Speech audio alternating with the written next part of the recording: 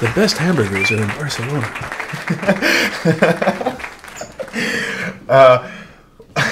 It's true. Ever travel there?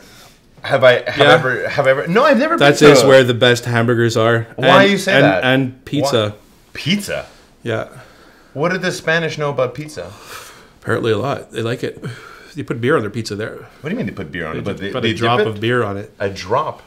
Bunch of savages. Oh, here we are back on the show. We already started. Dave McMillan's here. Owner, founder, chef, creator of Joe Beef. Partners. I'm partners with Fred and you're partners, but you're one of, we don't have them. So we're trying they're not here. They're not here. They're not here. And also Liverpool and McKiernan's. I closed McKiernan's. I made Joe Beef bigger. Joe Beef is twice the size. That's right. That happened not long ago, a year ago. Yeah. And? It's cool. It's really nice. I like the McKiernan space as much as I like the old Joe Beef space. Now we're gonna have to renovate the old Joe Beef space to make it look cool like the McKiernan space, and it's never ending. You are part of this new wave of celebrity chefs. How do you feel about the title? Oh, I hate it. Yeah. I don't really see it that you're way. You're a pretty modest guy. You strike me as a modest guy. I'm a recluse somewhat. I am. It takes a lot for me to come here and to even go to work. So I guess, I have to thank the Twitter sphere. And I guess, I don't know, we wrote a book. So, The book did amazing. Yeah, it did well. Yeah. You were on the #1 Amazon bestseller list. Was I? Yeah. Amazon.com. Oh. The good Amazon. Not the CA one, eh? Not the CA. Not the CA. They don't have generators on the CA one. You could buy a generator off Amazon.com. That's right. Yeah. That's right. Are you trying to get Collapse ready? I'm planning for the future. Really? I'm planning for... You're planning for the apocalypse? Yeah. I have an off-the-grid house now. Where? Up north. I can't tell you where. Okay. But I do have an off-the-grid house with no electricity or road access. Only boat access, yeah. Boat access. Zombies will never get you. No. And I have an ancient forest behind me where they say Dora the Explorer lives. You must have, if you know Dora the Explorer, you have a child. Yeah, 2 kids. 2 kids? You love them? I love them very much. Yeah? How old are they? I have a 9-year-old and a 2-year-old. Wow. A nice little gap there. Yeah. Right? Yeah. Are they friends? Yeah, kind of. Yeah. They like each other. You love wine? I enjoy wine. Yeah. I love the beverage made from grapes. And you have a couple wine labels? Do you not? Or you've contributed, you've selected? I've done a wine label in the past, I think, for a company called Resin. Yeah, That's right. Yeah, I did that a long time ago. And now we have a beer, actually, that we have out right now that we did with Beer Briar, which is the Joe Beef Pilsner. It's called Joe Beef Pilsner? Yeah, it's delicious. Where can we get it? At Joe Beef and other restaurants that my friends own. But I'm hoping to get it. One hand washes the other, Dave. I'd like to get it into that, retail. I'd like the public to be able to buy it. Maybe Atwater cheese soon, or. What else do you want to do? You want to make scotch?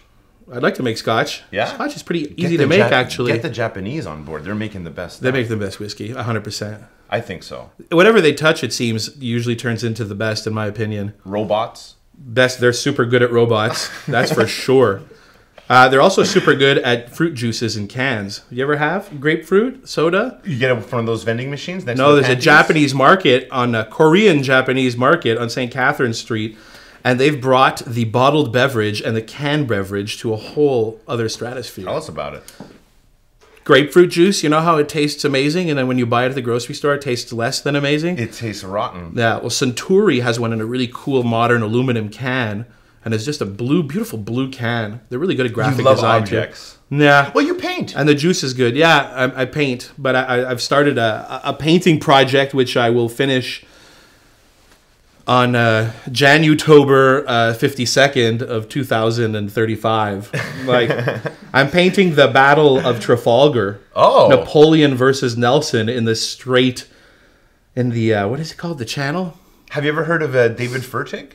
No. He's a painter. He deals specifically with Napoleonic scenes. Oh, that's good. You might really... Actually, I have a piece. You see that piece right down there? The gentleman over there? The Napoleon. Yeah. Yeah, that's a beautiful etching. Yeah, exactly. You love art. Who would you love to have in your collection? Like, what would you love to have in your collection? I'm lucky to be able to say that one of my favorite painters happens to be one of my good friends, and I was just at his house 10 minutes ago, actually.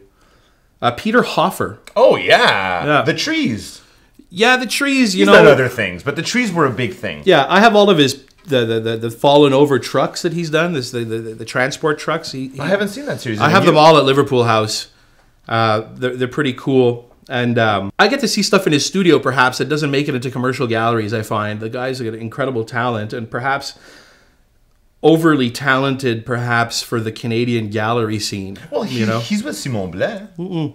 He's not with Simon Blais anymore. No, he's gone. He left there. So where is he? He's not currently represented in the province of Quebec. Maybe that suits him fine. No, that's not my business. It's a tough racket. It's a tough racket. It is a tough racket. It is a tough racket. And I don't know, the gallery scene, the art scene is a bit strange, I find sometimes. It's inclusive. Yeah.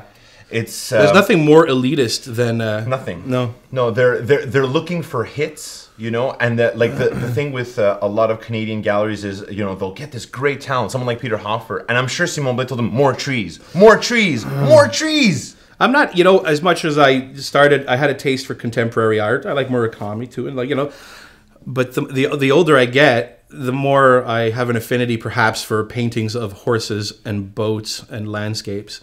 Did you like Tom Hopkins? I love Tom Hopkins. He was a friend. He was a great man. He was a good friend, and he was a great man, yeah. But I even like old horse paintings and all that stuff. You must love Freud. I like Freud somewhat. Yeah, I wish it was dumbed down a little bit. It's perhaps overly styled for my taste, and again, the hype turns into like millions of dollars, so that becomes a bit strange. Well, to give him credit, I think he could have made a lot more money if he wanted to. Oh, that's for sure. I mean, he died in his sleep at 88 on an estate. Well, isn't that how I want to die, or you want to die? I want them to throw my body into space like Spock, and one day, find myself on Genesis. Project Genesis. Project Genesis. I want Kirk to find me. I'm building Project Genesis up north. You're gonna make it, man. I have it. I have no neighbors, and it's. But aren't you concerned about the other people that were already up north with like guns, and they're gonna come and take your beautiful setup? Oh, I'm also hoarding. Weapons. There, it goes. It's all hand in hand with the off the grid living style. Tell us about your weapon of choice. Right now, the arbalete. Tell me about it. What is an arbalete? It's the gun, which is a bow and arrow. Oh, a crossbow. Yeah. But what's an arbalete? Is it larger? No, it's maybe a fancier word for the crossbow, perhaps. It is fancy. Yeah. I see a tattoo creeping up, and I know it's my daughter's name there. You have a lot of tattoos. I have a little bit of tattoos today. As I'm older, perhaps I look at them as errors. Have you had them a long time? Yeah, I haven't been tattooed in at least 10 years. Wow. Yeah. I don't have any tattoos. And now I often when I see pictures of young chefs with full sleeves. Makes me want to run and get them removed. Yeah. If it was less painful, I might do that. There's a bit of scourge in my industry of young tattooed chefs. Tell us about a real jerk. You want to tell us about a real jerk? Jacob Richler. You know him? From where? From Maclean's Magazine, or the writer, Mordecai's son. Oh. God, what a jerk off. Really? Yeah. What, did you write a bad review? No, I didn't write a bad review. I just have a long history with him, over the years in the restaurant business. And he just published some Canada's top 50 list for Maclean's Magazine, which he omitted everyone who he's ever had a confrontation with. You weren't on that? Joe Beef was not on the top 50. No, it's fine, though. I don't really want to get into it because I've already made such a stink about it. And I'm hoping that I run into him face to face soon, because I don't lay hands on people often. But I will go on the record on this camera saying I will lay hands on him. If you want, we have a space on the roof. We can do a fight. We can have a match. I would love to, you guys to sponsor. I just want you to grab his face. Just grab him by the face. I love you, man. Thank you so much for being on the show. Thank you so much. I wish you guys good luck with this. Oh, thank you so much. Dave McMillan, everybody. Joe Beef. I can't afford it. Maybe you can, but it's worth it. I can't afford it. Thanks a lot, and we'll see you next week. Oh, Dave, here, have a banana. Have it when you get there. Delicious potassium. It's portable, it's nutritious, and, well, it's ancient. Hello, everybody. That's a great quote. That'll be the last shot. Good night, everybody.